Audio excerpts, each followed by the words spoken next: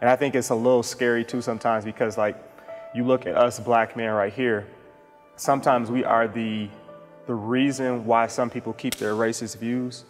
And we also have to be conscious of this with black people. And what I mean by that is they can look at Aaron and Michael and say, they made it, why can't you? And then they pull themselves up by the bootstraps, but it's like not everyone has boots and is fighting the same fight. And then at the same time as a black man, I have to make sure that I'm humble too and not looking down at another black person and saying, well, why didn't you make it? That's where I think you talked about like blessings. I got to realize that grace. Do I think I've made good choices? Definitely. But at the same time, I have to look at like, oh, I made a very stupid choice right there, but thank God for his grace. And I think just realizing that and identifying the problem and realizing that grace is why we are in the position that a lot of us are in, and just having a humble and not think too highly of yourselves is very real in how we can start making even more change, for sure.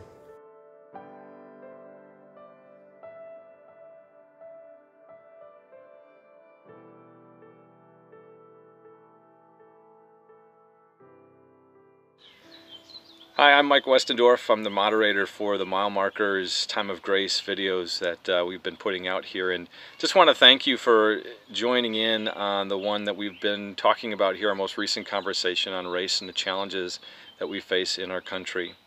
We're grateful for the comments that we've received, all coming in through email and for social media, personal conversations that we've had on this very challenging topic.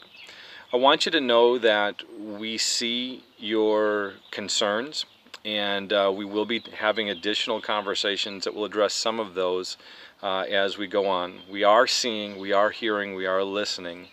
And right now what we're really trying to do as a strategy is to be able to take time to listen and to hear from people that we haven't maybe always heard from, and to be able to really listen to some excellent Christian perspective maybe that we haven't always heard before. But we do know and we realize that there are other things that are a part of this conversation, and we'll be addressing those in future videos as well. So thank you for your comments. Thank you for your concern that Jesus Christ be lifted up in his truth and purity, that the gospel be proclaimed. We're grateful that so many people are there. Continue to pray for us and pray with us, and continue to be a part of this journey. We look forward to it. See you. John 13:34. A new command I give you, love one another as I have loved you, so you must love one another. In Romans 12, for by the grace given me, I say to every one of you, do not think of yourself more highly than you ought, but rather think of yourself with sober judgment in accordance with the measure of faith God has given you. Just as each of us has one body with many members, and these members do not all have the same function, so in Christ, we who are many form one body, and each member belongs to all the others. I'm Mike Westendorf. I'm the host of our Mile Markers conversations that we have. So grateful to be able to talk to so many young adults through this and to have this panel together. This is part two of the conversation. Yes, we didn't change our shirts because we just knew that the video was long enough and we had to take a break. But this is part two of a conversation that we've been having.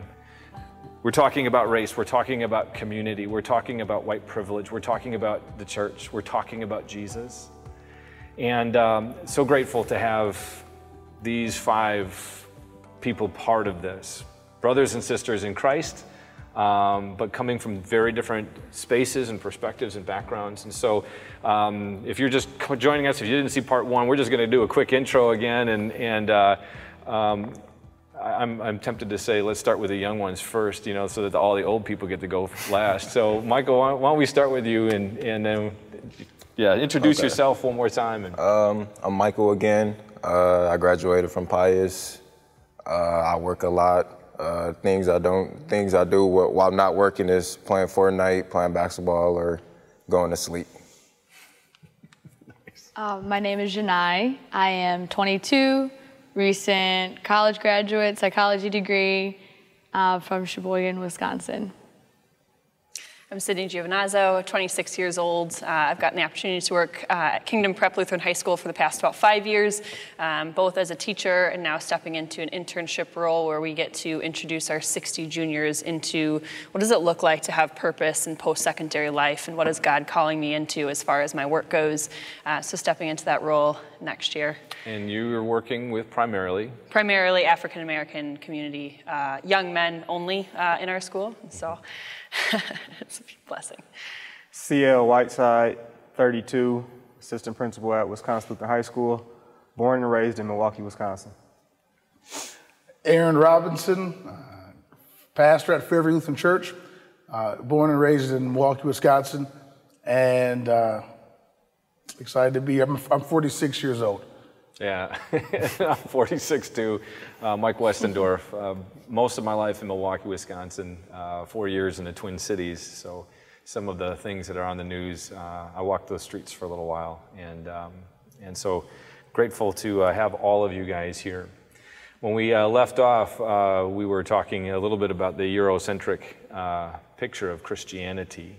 And I said, I'd like to go and just I've never heard that before, and this is just a context thing for those of you who are like, well, you know, find out where we came from by watching the first part. But just starting there, because I think it's actually a pretty good context just to have in the back of our minds as we talk about some of the things that are happening that we want to talk about in this segment.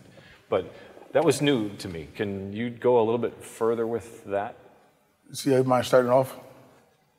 I thought it was you. I think it's just more so looking at history and painting a white Jesus, and a lot of times that might get pushed onto a black church, and just looking at history and where everything started from in the very beginning, just looking at, was Jesus really white? No, he's probably some brown or olive skin type complexion. And I think when you're trying to love as Jesus loved, as you read earlier, but you don't acknowledge that there's a flaw in what you were putting forth, it looks deceptive.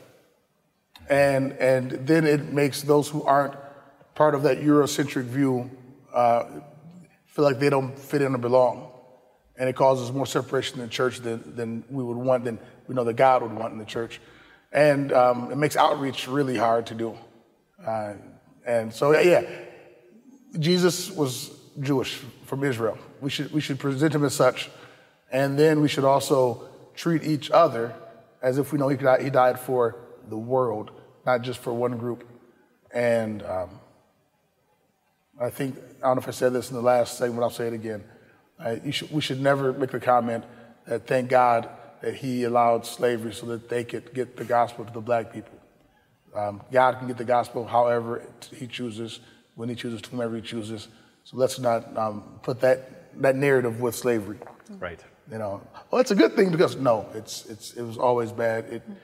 But God works out all things for the good of those who love him. Right. But let's not make that a good thing because of that. Right.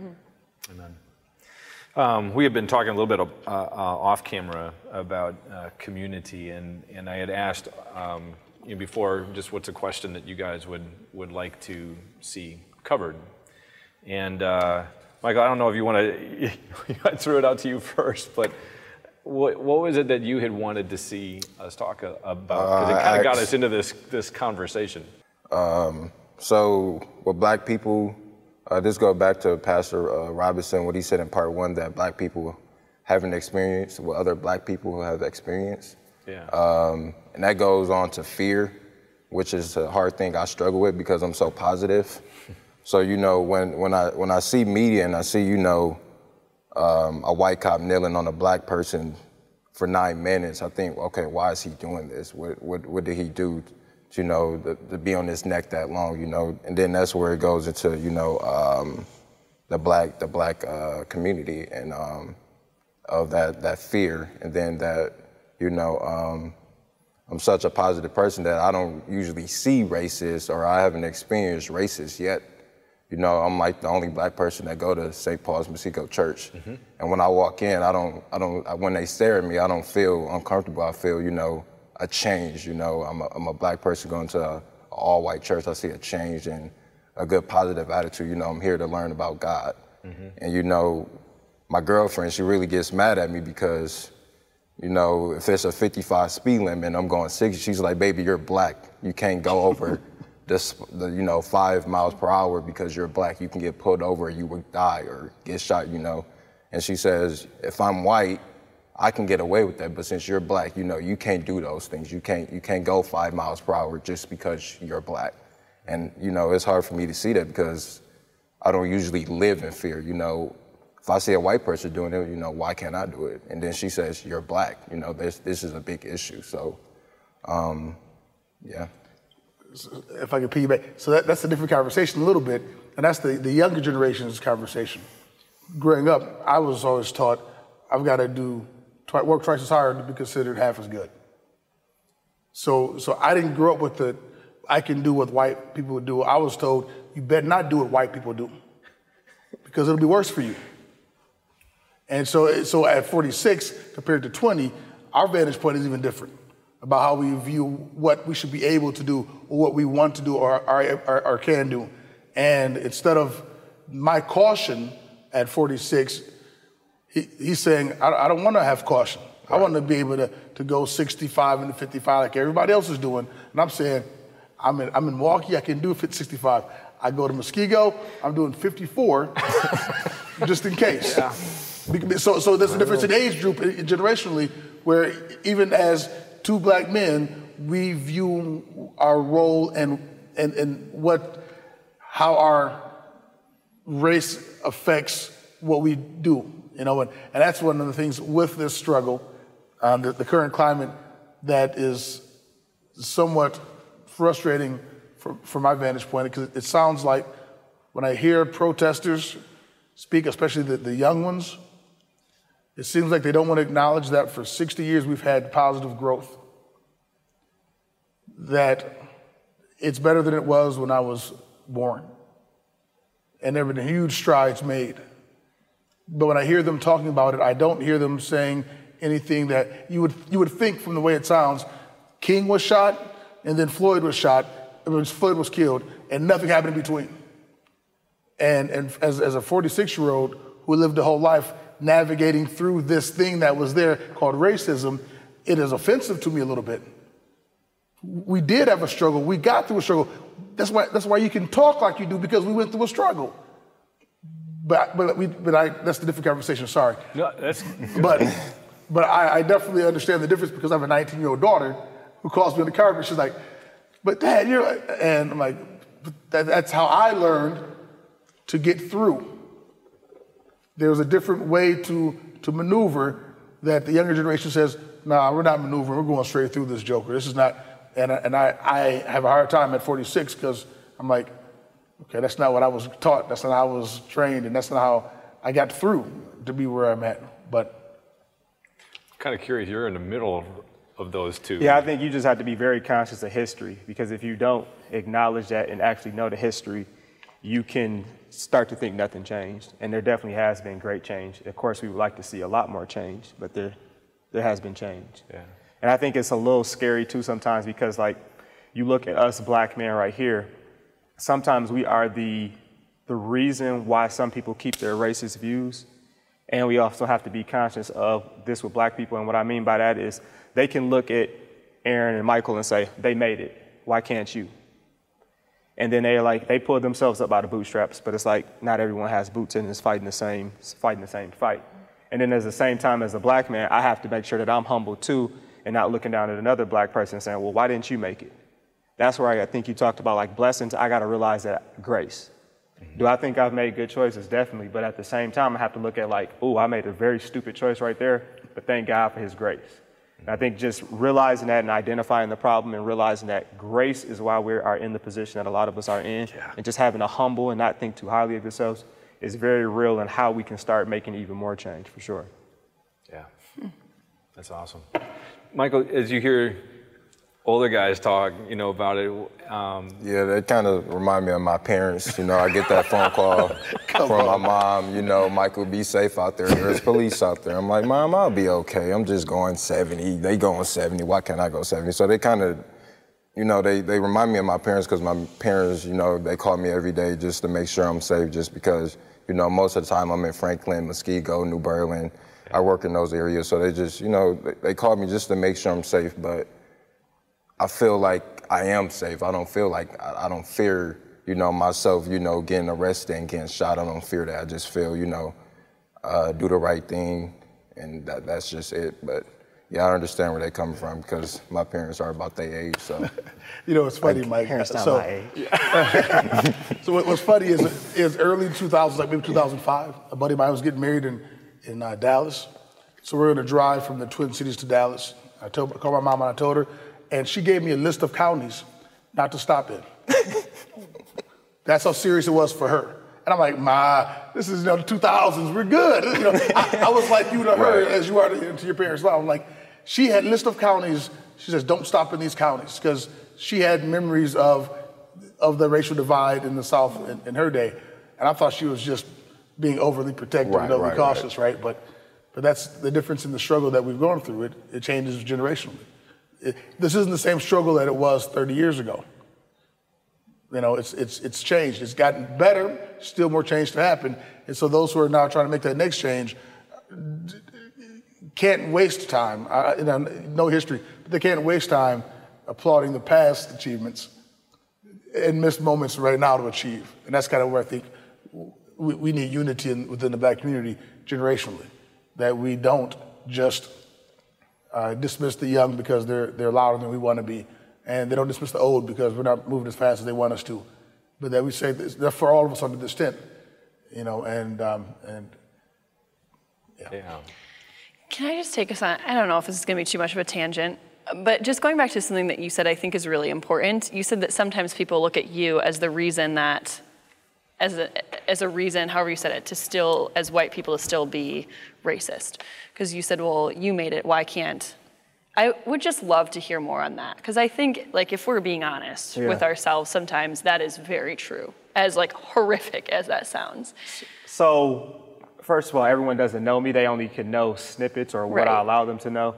So they might not know. Like, I had to talk to some of my guys about this before too. Like, there was a privilege that I had, a 2-parent household privilege. Right. I know I talked to him before about, like, you know, having the fact that our parents did have a little bit of money.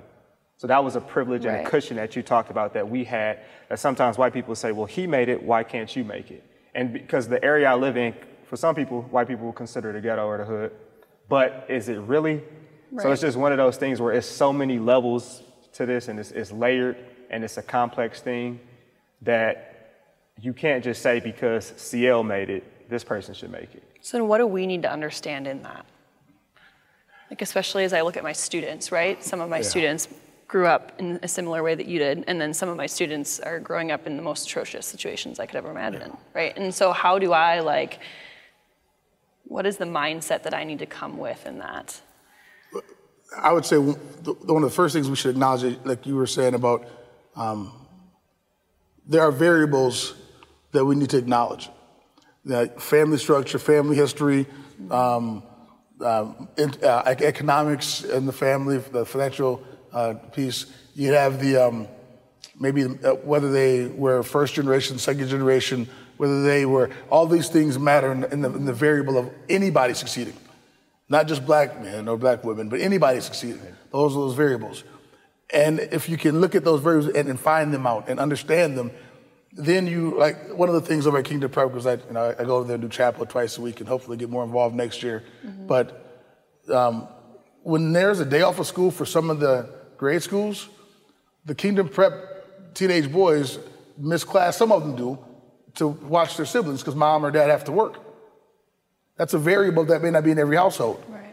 And so to know that variable, instead of now punishing them for their absence, when they're doing something positive for the family, how can we make it so that it's and so once you know the variables, you can treat them according to their variables, not according to the generic.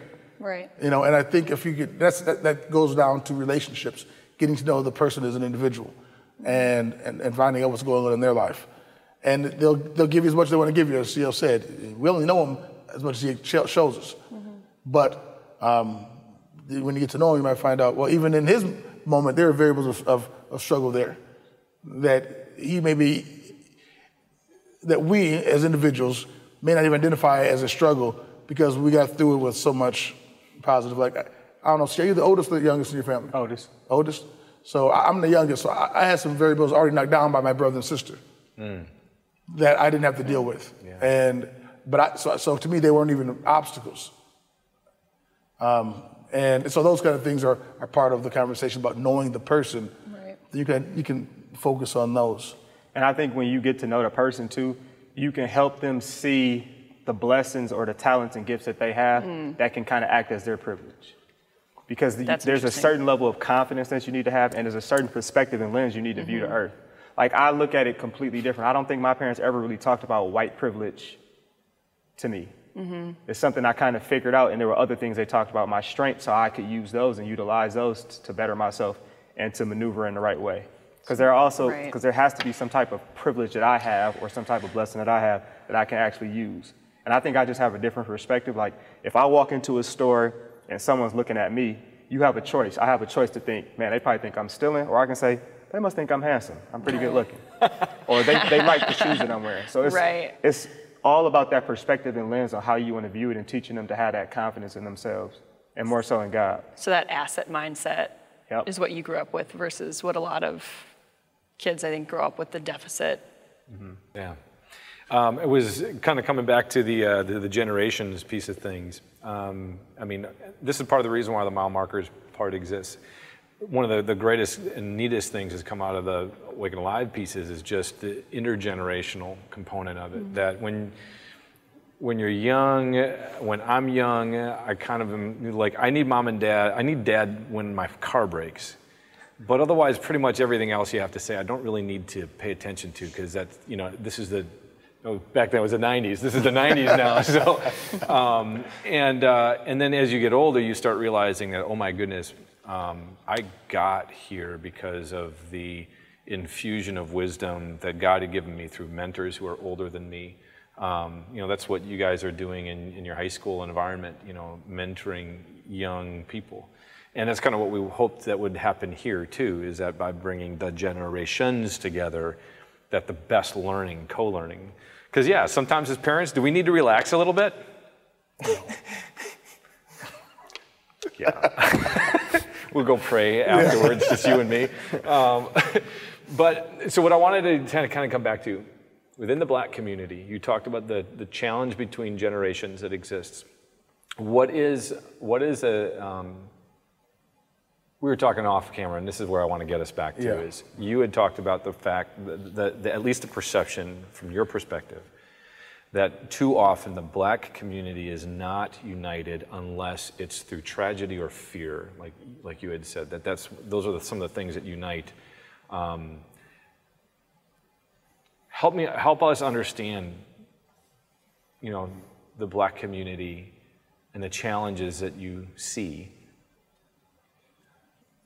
Let's start strictly here in Milwaukee. Okay, I want to start here because that's where I grew up and I know this area. If you just took a snapshot of Milwaukee, you would think that Black equals poverty, Black equals struggle, because that's all you see on the news. That's all you get the images of. It's the positives. And it's been so long that there's been a lack of industry in Milwaukee, that there's more poverty across the city of all cultures, but it is more evident when you think of highly populated areas, okay? That being said, history tells us that there was a time when the Black community in Milwaukee was thriving, where there was home ownership, or there was store ownership, there was a gas station ownership by Black men and women in Milwaukee, and there was a thriving middle-class Black community that was here. You don't get that feel anymore when you drive to Milwaukee. When you ask me about Milwaukee from outside of Milwaukee, they say, yeah, that's the poor area, and they're usually pointing right to where Black folks live. And they use terms that, they call it a ghetto, they call it the hood, whatever else, but it's pejorative, really. And so when you look at that, historically, you could say there was positive. There was quality. And I think we need to share that with the younger generation so that they know it. Because otherwise you think you always came from something bad. Same thing within the greater history of African Americans, that there's a time after slavery where there were the two-parent households, and there were people that had their farms and they were working and they were providing for their family. And there was a time when there was really quality education in the black community because even though they had less resources, they were still raising children to care about education and to want to go to college. Right. So it wasn't that long ago, but then,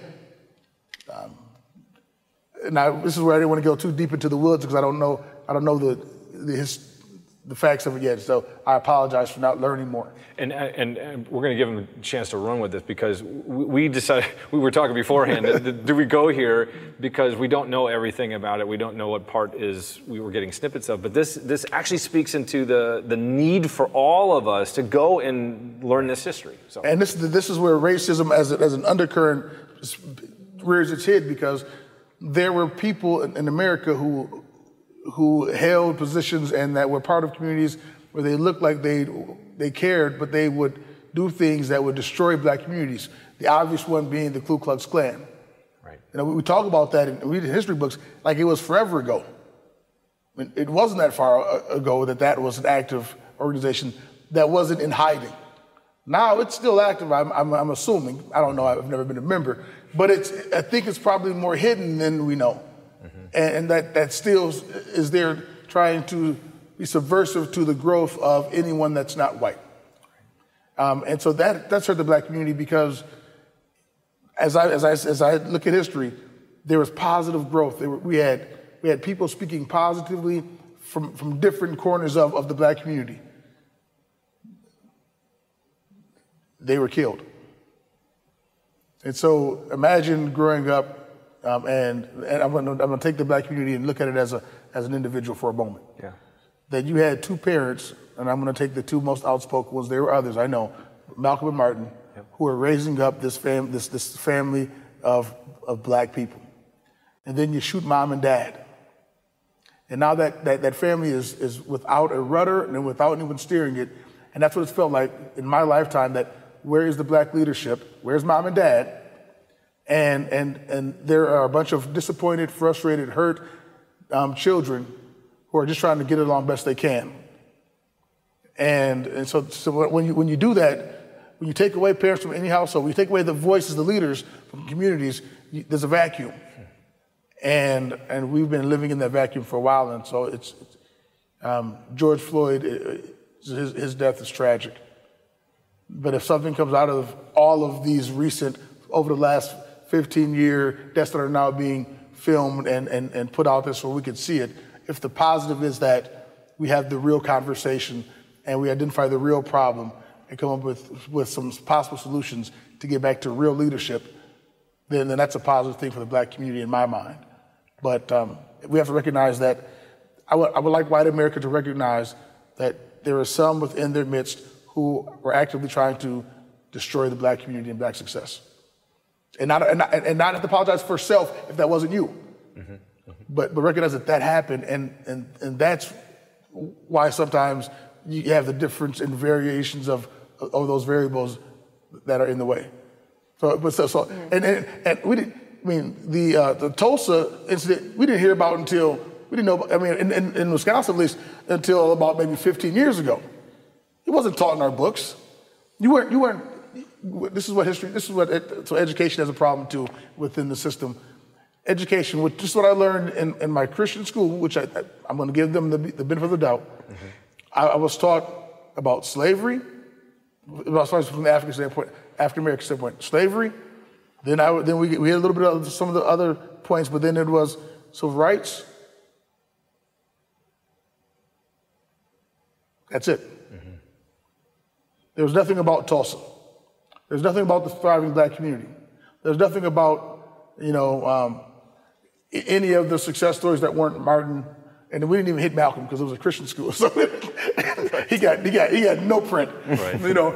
And so we're not sharing the story correctly, the history, which will inform our present and hopefully dictate our future. But so we got to get the education of white American, black American. I heard a teacher say this one time when I was at a high school. It wasn't Wisco, by the way, so take heart. I was walking past the class, and she said that the Civil War was about economics. I doubled back, knock, knock. Let's have the conversation in front of the students. I couldn't let that pass. Yeah. The economics was that they were slaves who were working for free. That's the economics. Right. You can't skip that just to get to economics so it looks like there's no problem there. Right. So that's the kind of education we need to do where we talk about the problem without embarrassment. And I'm not asking white people to apologize right at this moment. I'm just saying, just tell the story. Yeah, give the real facts. Real facts. Give what really happened. And I guess this is a question for you. Do you ever feel like if you really get to digging into history and you look back, all of a sudden you see that your great-grandparent or your uncle is racist as can be? Mm-hmm. Like, is that a fear for you, or have you ever even thought about that? Have I thought about that? Probably no. In part just because, it actually goes back to a bunch of pastors, but pastors from the 40s and 50s. Mm-hmm. And we know pastors from the 40s and 50s had racist challenges, So, and I didn't know my grandfather, but if I was 20 and I found out that, I would be mortified and embarrassed. I would be ashamed, but I would also be just about as susceptible to defending it, his stance, because he's my family, to try to see his perspective. And again, as a younger person, mm-hmm. when we have that idealistic, well, what do you mean? I came from a place of real ugly brokenness. No, there had to be a real reason for him to see, oh, look, it's that, and that. For me now, I would rather talk about the elephants in the room. The only path to healing, James talks about that idea, confess your sins to one another so that you may be healed. If there's something in my past, then I want to know it, and if I've been a part of it, so that I can confess it, so that there's healing between us and healing in my own heart. So today, to learn of something there in my past, no. I think what's hard is, because these are new conversations, in me and my family, to have hard conversations and to realize that the people that I love aren't where I'm at yet. So I think that's probably it's maybe one of the fears that we in the white community have, is that they're really going to hurt.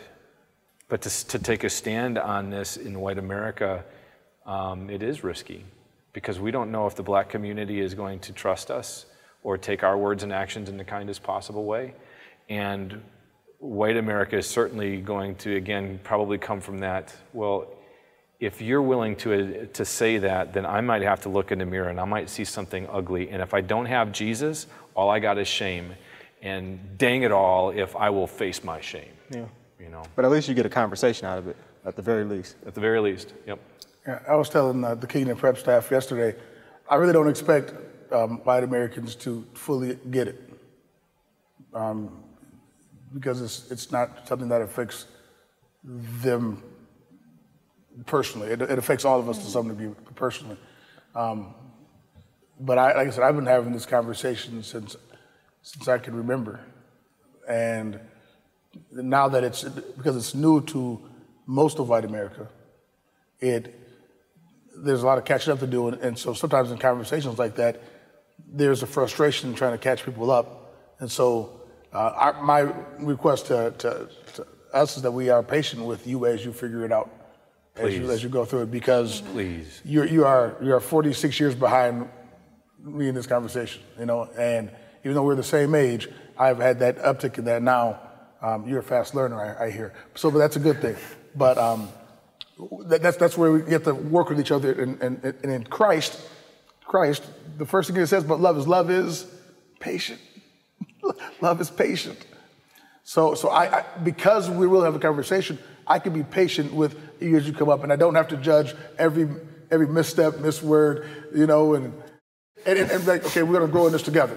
And I'm going to help you get to that point. And we may never as a society get to that, but as individuals. And that's where it starts, one-on-one, right? And then we can talk about institutions. I heard a great thing on the radio about 2 weeks ago. I'm a sports nut, so I was on the sports radio, and this former athlete was told by his wife, don't try to change the world, just make the change on whatever platform you have. And I've been taking that to heart because whether it's in your home, that's a platform, in your school, it's a platform, in your community. For me, my platform is, part of my platform is my church body. That's why when I got the invitation from you guys, I couldn't say no to it, because it's the conversation that if I'm not willing to have it, then in our church body, it probably won't continue to be had. Yeah. So wherever you're at, that's the platform. So we think about I've had at least 5 white people ask me, what can I do? And it's a weird question to answer because I don't know them in the situation. I'm assuming that those who had asked me because we're friends, it's not about a racist thing. They're just saying, how can I help the problem get better? And my answer is going to be the same as the wife said to her husband. Be a change of the platform that you are. Wherever you're at, be that person that doesn't judge on the stereotype, but gets to know the individual and then treats them according to that. That is willing to say, honestly, this is what happened in the past, and that was really bad, and it was wrong, and it was sinful and criminal. And have those honest conversations going forward where your platform is. And if we do that, by family, we will change society in a positive way. By schools, we'll change, wherever our platform is. Because that's my fear about this moment. I think Michael's generation wants like all the change to happen in the world right now. And there are about 5, 6 things that if you list them, you'd like to see institutions and stuff do better. Just, hey, start where you're at. If you're, that's what John the Baptist told the people at the bank of the Jordan, right? If you're a tax collector, don't collect more than you ought. Mm-hmm. If you're a soldier, don't arrest people you shouldn't arrest. He gave them individual things. That's your platform. So, and to piggyback off of something he said too, for white people, like asking that question, what can I do to help? Sometimes they have to realize that every black person doesn't want to be their history teacher. So at times they have to do their own homework, and they also have to find a black person like myself or P. Rob or Michael who is willing to talk about it. Because some people don't want to talk about it because they're in a different space. Yeah. Mm-hmm. Their pain is completely different, and they don't necessarily have the relationship with a white person to have that conversation where they feel like they can be authentic and they can be real and there's no holds barred. So I think sometimes white people might want to approach any random black person. I wouldn't suggest doing that. I would more so suggest do your homework first and then make sure that you find someone that is comfortable or has opened the door. Like I have an open door, like, hey, if you have something, feel free to ask me, but don't just go to any random person because that becomes very annoying and irritating to a lot of black people to be like that history teacher. Just as we wind down this particular section, that idea of platform, huge. I mean, and this is just the idea again. When we pray the Lord's Prayer, "Thy kingdom come, Thy will be done," and that Thy kingdom, Your kingdom come. What is it that's Your kingdom, Lord? For those who believe in You, keep them in the faith, and for those who do not know You, bring Your gospel to them. And when you pray the Lord's Prayer, that's basically the whole gist of it. It's Thy will be done. The one to add on to that is crush the enemy. You're not my enemy. You're not my enemy. We're not enemies. There is an enemy. His name is Satan. We have a part of our human nature that is in full agreement with our enemy and says, yeah, let's do it that way. We have a world and a culture that is broken, and we're asking God to crush that. But that whole idea of forgive us our sins as we forgive those who sin against us, starting with that whole humility. And I love that you hit on platform, because there's some of you who are listening right now or watching right now who are saying, I don't have a platform. I don't speak well. I don't have those outgoing personal things. I'm afraid. So what platform could I possibly have? The moment that you open your eyes and you become conscious, God has given you a platform to talk with Him. Don't know what the Lord's Prayer is, what those different itty-bitty little prayers really mean in it, then go learn that. There's resources out there. What is it that we're asking? Jesus taught us to pray these things. What does that mean? But then when your feet hit the floor, you've been given another platform. And as you walk in, you get into your car and you drive out, you've been given another platform. Whatever you have been given, the Bible will say, do it all for the glory of God. Do it all for the kingdom. Do it all that people would know that Jesus Christ is the one who brings life to the full. And in all this crazy chaos that we struggle with, God's going to bring an end to it. And when he does, and when that trumpet sounds, and when he reveals himself in full,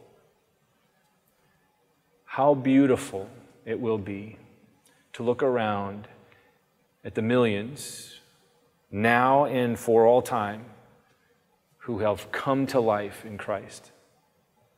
And maybe, I don't know if it'll be like that before we get to heaven and the door is closed in this, but will we have a twinge of frustration and sadness in our heart when we realize how many times that we let our platform dictate a different narrative? I know that is for me. And that's where grace comes in. That God will forgive. He has already paid for every single one. And so pray about the platform that God has given you to be Jesus to somebody, that we don't waste this moment that God has scratched open for America. But maybe not America, maybe it's just you and me. So when we talk about this topic, what's your prayer? What are you praying for?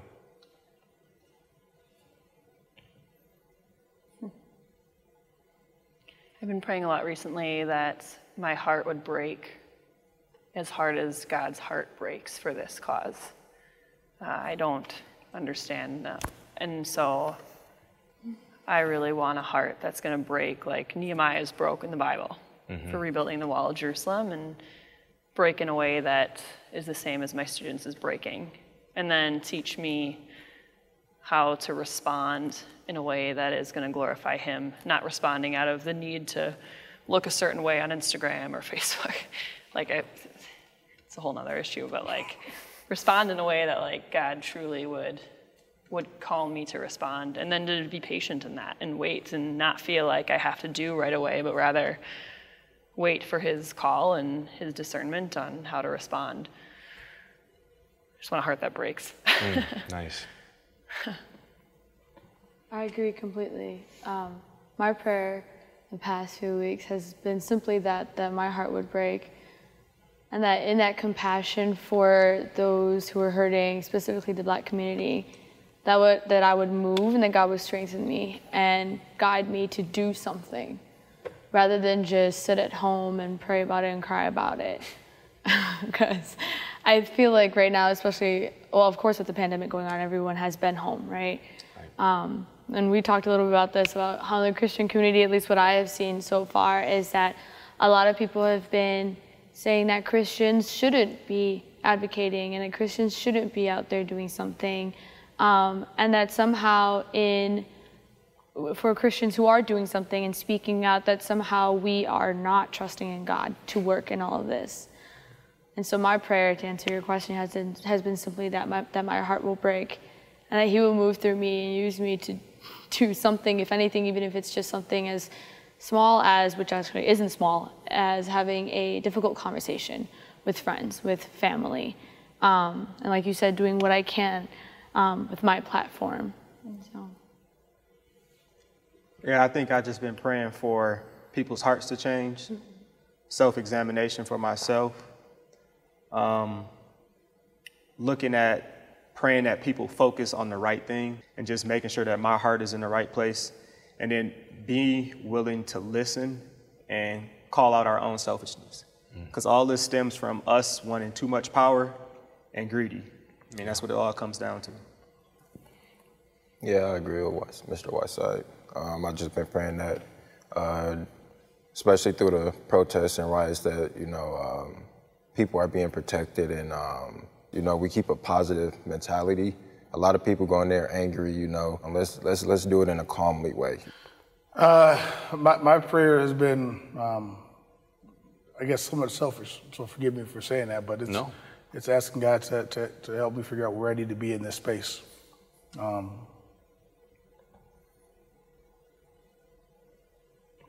Because if I take up the mantle that I see before me, it could change the trajectory of my life and maybe my ministry. And I don't know which way that would go. Right. So that's been my prayer, Lord, help me stand where you want me to stand in this moment and be who you need me to be in this time, so I could be your vessel. So that's been my prayer. I've been figuring out where. My heart goes out to George Floyd's family. I pray for them. I pray that they have time to grieve and time to mourn. Yeah. I don't think they need the spotlight as they do that, and that's having lost family members. That is a time where you kind of want to be to self, and they don't have that right now. And I just pray that they would get that time. And I pray for our nation that I think, as Mr. Whiteside said, I can use that we don't get distracted by the wrong thing, and we don't lose focus on the fact that is at the center of this, there's hurt people because other people hurt them, and for no other reason than whatever was going on in his mind, his hate, his racism, whatever it was, and to get distracted or to go down different paths may not allow us to have the effect of the change that this moment could have if we were to focus in on it. And so those have been my prayers. I think I'll just close by sharing mine, that I'm kind of praying, right now for the church. That the church would go back and remember what the gospel is, and that we in the church, particularly in our small little church body, that we would not be silent. No. That we would speak as boldly. The pandemic hit, and people had something to say about that. We look to our pastoral leaders to be able to help us understand what's happening in God's word in this. How do we make sense of it? Romans 8 and all these other things. And you start looking at some of the good things the pandemic brought. My kids, both of them couldn't work for 2 months, so we got to play euchre at 10:30 at night. We're playing cards as a family, something that just wasn't happening before. And I was afraid we were gonna that moment was gonna fly on by. They're gonna be out of the house, and I would have missed it.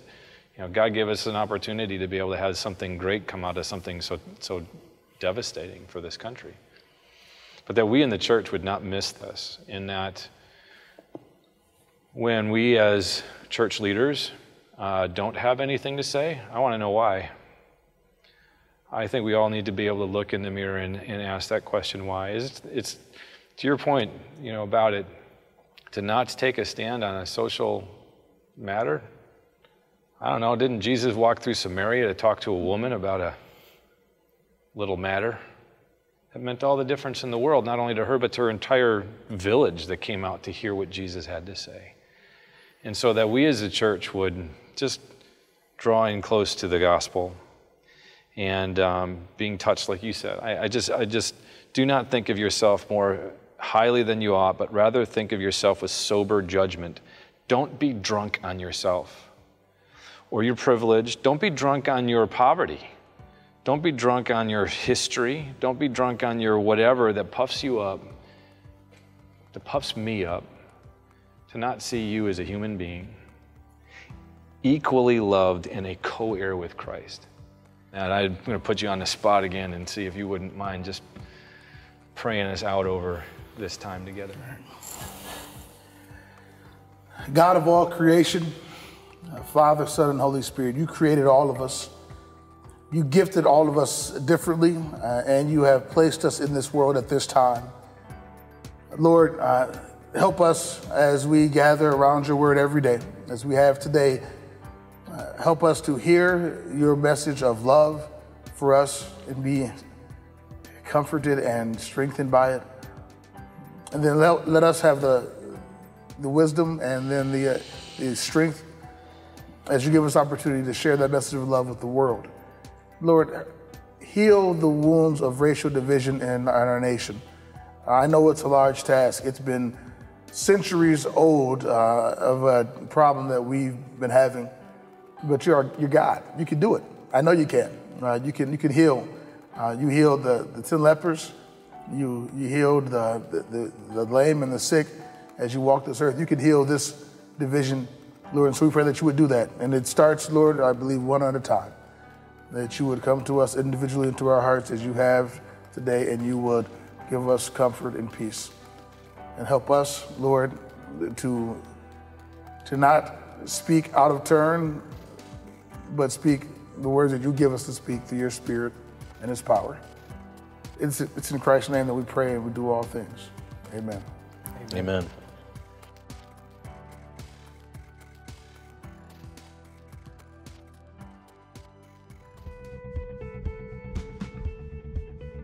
On a journey, mile markers show your progress toward a destination. New places to see, new people to meet. And yet, adulting, it's exciting and it's hard. New experiences. New fears to conquer. New questions that need answers. None of us get to the destination on our own. When that destination feels 1,000 miles away, you're not on that road alone.